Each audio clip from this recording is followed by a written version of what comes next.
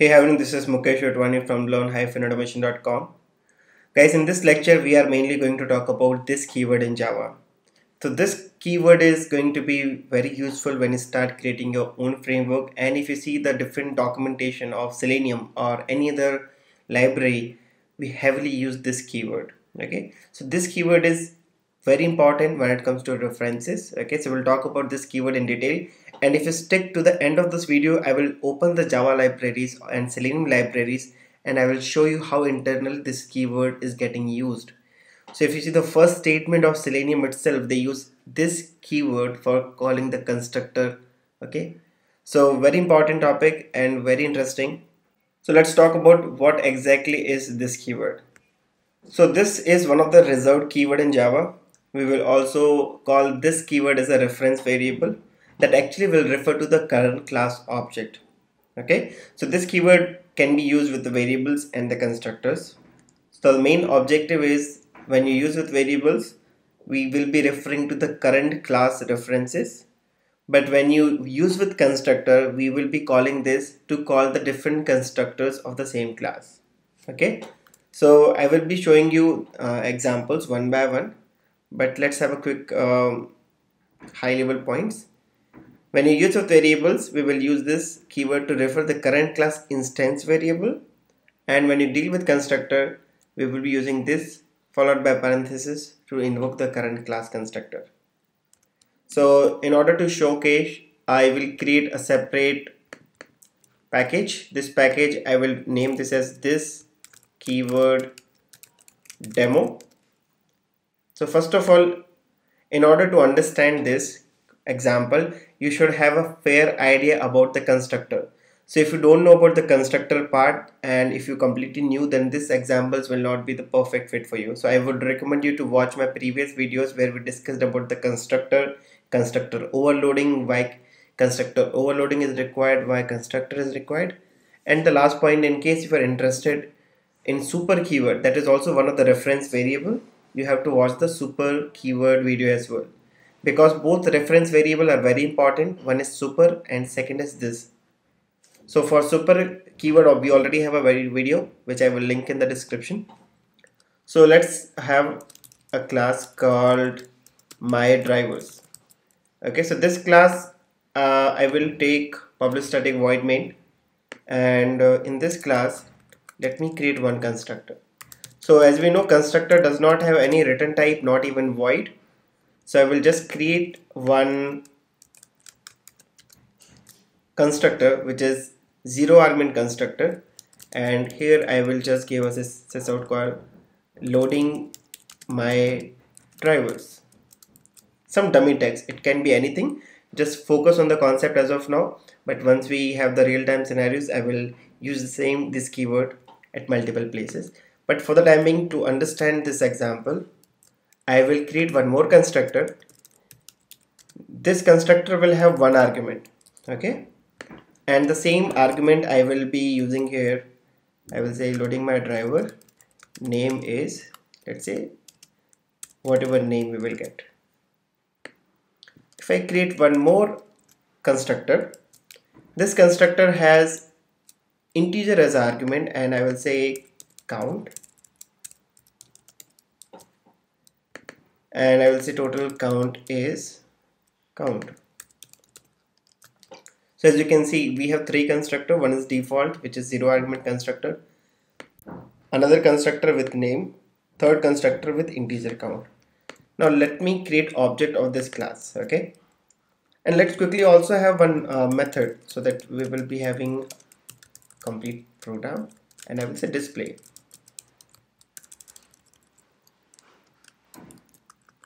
As of now, I will just say I'm the display method.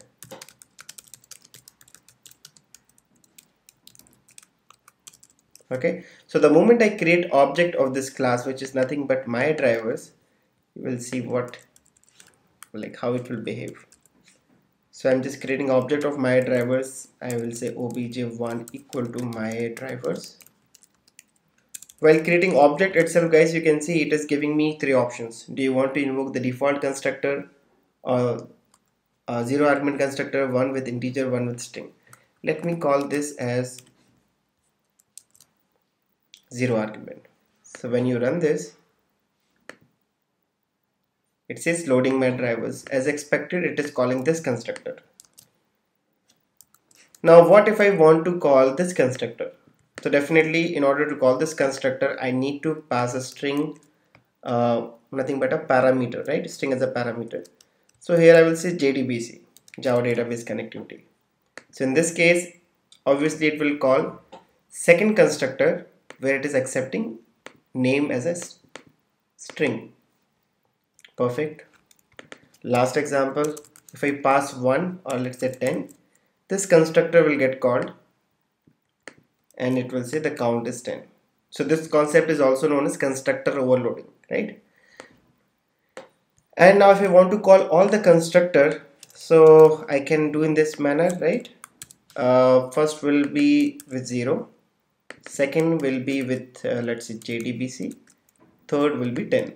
So in this case, this will call this constructor, second statement will call this constructor, and third one will call this constructor. Perfect. But now the requirement says I don't want to create multiple objects, but still I want to call all the constructor. How it is possible?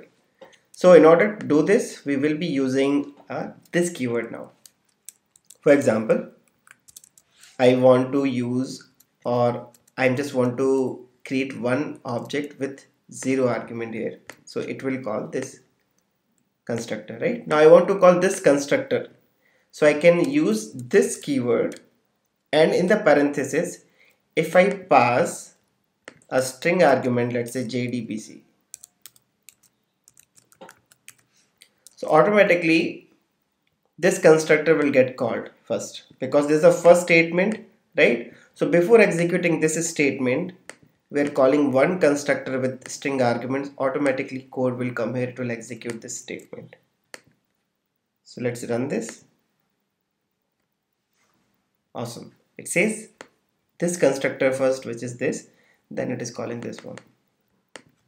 Perfect. Now if I want to call this constructor from this constructor, is it possible?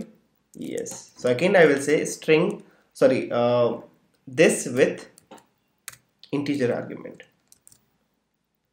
So now if you see the chaining, this will call this constructor. This constructor is calling constructor with string. Again we are calling one more constructor which will call this constructor, and once everything is executed, it will call this statement, and finally your program will end.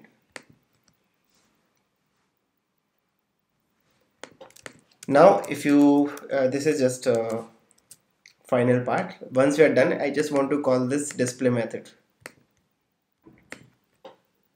It says display method.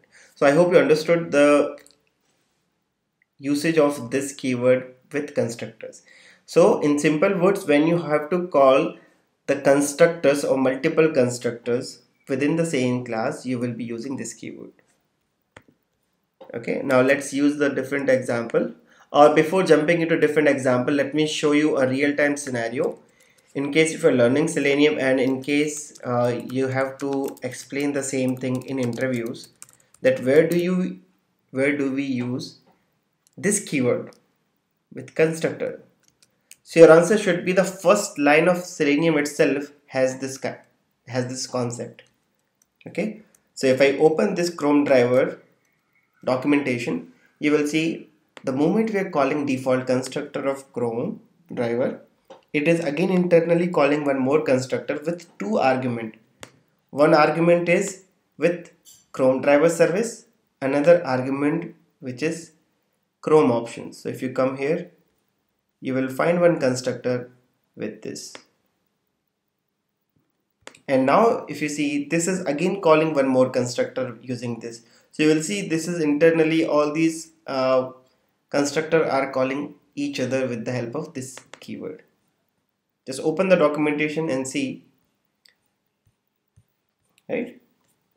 So that is the power, that is the usage of this keyword when you deal with constructor. You call one constructor and within that constructor you can call multiple constructors. You don't need to create multiple objects. So guys, if you want to read this documentation, just click on Just create a reference, WebDriver, driver equal to new Chrome driver.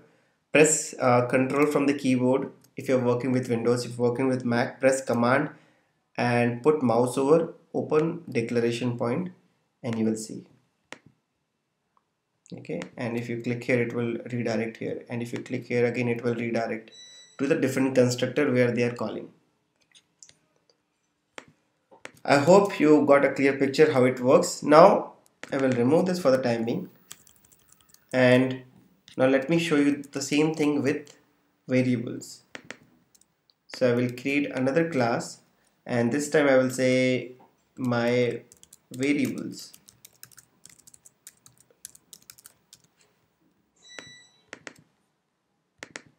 So I will remove everything. I don't want to keep anything right now, and let me remove this as well. So let's take two variables. First variable is x, second variable is y. So let's take one constructor. So I will say public, same name as class name, and this constructor will accept two argument. Okay, so let's say this argument, this constructor accept x argument and y argument. So when I create object, okay, so let's say if I create object of this class, my variable obj equal to new my variable, and if I pass 1050 here, so this 10 and 50 will get stored into this x and y, right?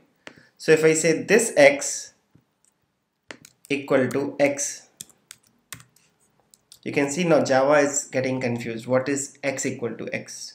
Same thing if I say y equal to y. Now Java is again getting confused. What do you mean by y equal to y?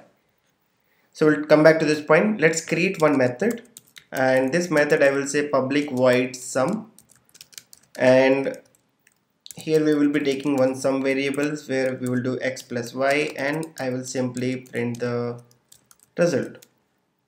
And this obj1 or this sum method I will be calling from this particular object. So within the main method I created one object. I am passing two variables. These variables, these parameters are nothing but some data. This data is getting accepted. We are doing the basic calculation and we are printing it, right? Now if you put mouse over, Java says the assignment variable x has no effect. Okay, so now you can see we have multiple options. Qualify the left hand side. When you say when you select the first option, automatically Java is adding this keyword. Same thing when you do with y. Now this is giving you again one option, qualify the right hand side. So in this case it is adding y equal to this dot y. Okay, so what exactly we are doing here, we are telling that whatever variable which we are getting, okay, from the constructor, assign this x into this variable. So this always refers to the current class reference variable. Same thing when I say y is what is, y is a local variable, but this y is a global variable. So when we assign local variable with a global variable, again I will say this dot y equal to y. And you can see the colors also. When you say global variables, they are in different color, blue, right? So when you assign same variable name to a global variable, we will always say this local variable has to be assigned to this global variable, and this y, which is again a local variable, has to be assigned to this global variable. Clear? Now if I take one more constructor, okay, but let me run this first of all. You can see 60. So now the question should come into your mind that what if I don't want to use this keyword? I am fine with x equal to x, y equal to y. Then what will be the behavior? That is one of the interview question and trickiest question as well. So let's remove this keyword, okay, and let's remove this as well. It should be y equal to y. Now you also can guess what should be the answer. Again guys, these are just local variables. Okay, they are not making any impact on these variables. They are x equal to x, y equal to y, and local variable have the higher preferences. So these variables are independent, they're not getting affected with this. So when you say x plus y, they're not assuming this x and y, they're still pointing to x and y, which is this. Clear? So when you run this code, you will see their global variable by default, they have the default values, which is 0, 0. So when you say 0 plus 0, result will be 0 and you will get output as 0. Okay, so it is mandatory to call this when you have to assign this value to the global variable. I hope it is clear now, right? So we have seen how to use this keyword with variables, this with constructor. Both are important, both are heavily used in the software development, and when you start working with your framework as well, you have to use this.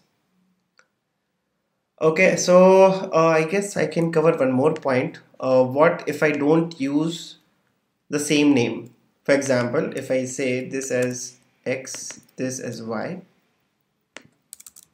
okay, and let's say this is a and this is b. So when I say a, when I say b, is this fine? So if you run this code now, this is fine, because now you don't have ambiguity, you don't have any conflict. You are directly saying that I want to assign a equal to a on the x, and I want to assign value of b into y. So there's no ambiguity, it will work fine. But when you have the same variables, okay, you have to use this keyword. I hope this is clear now.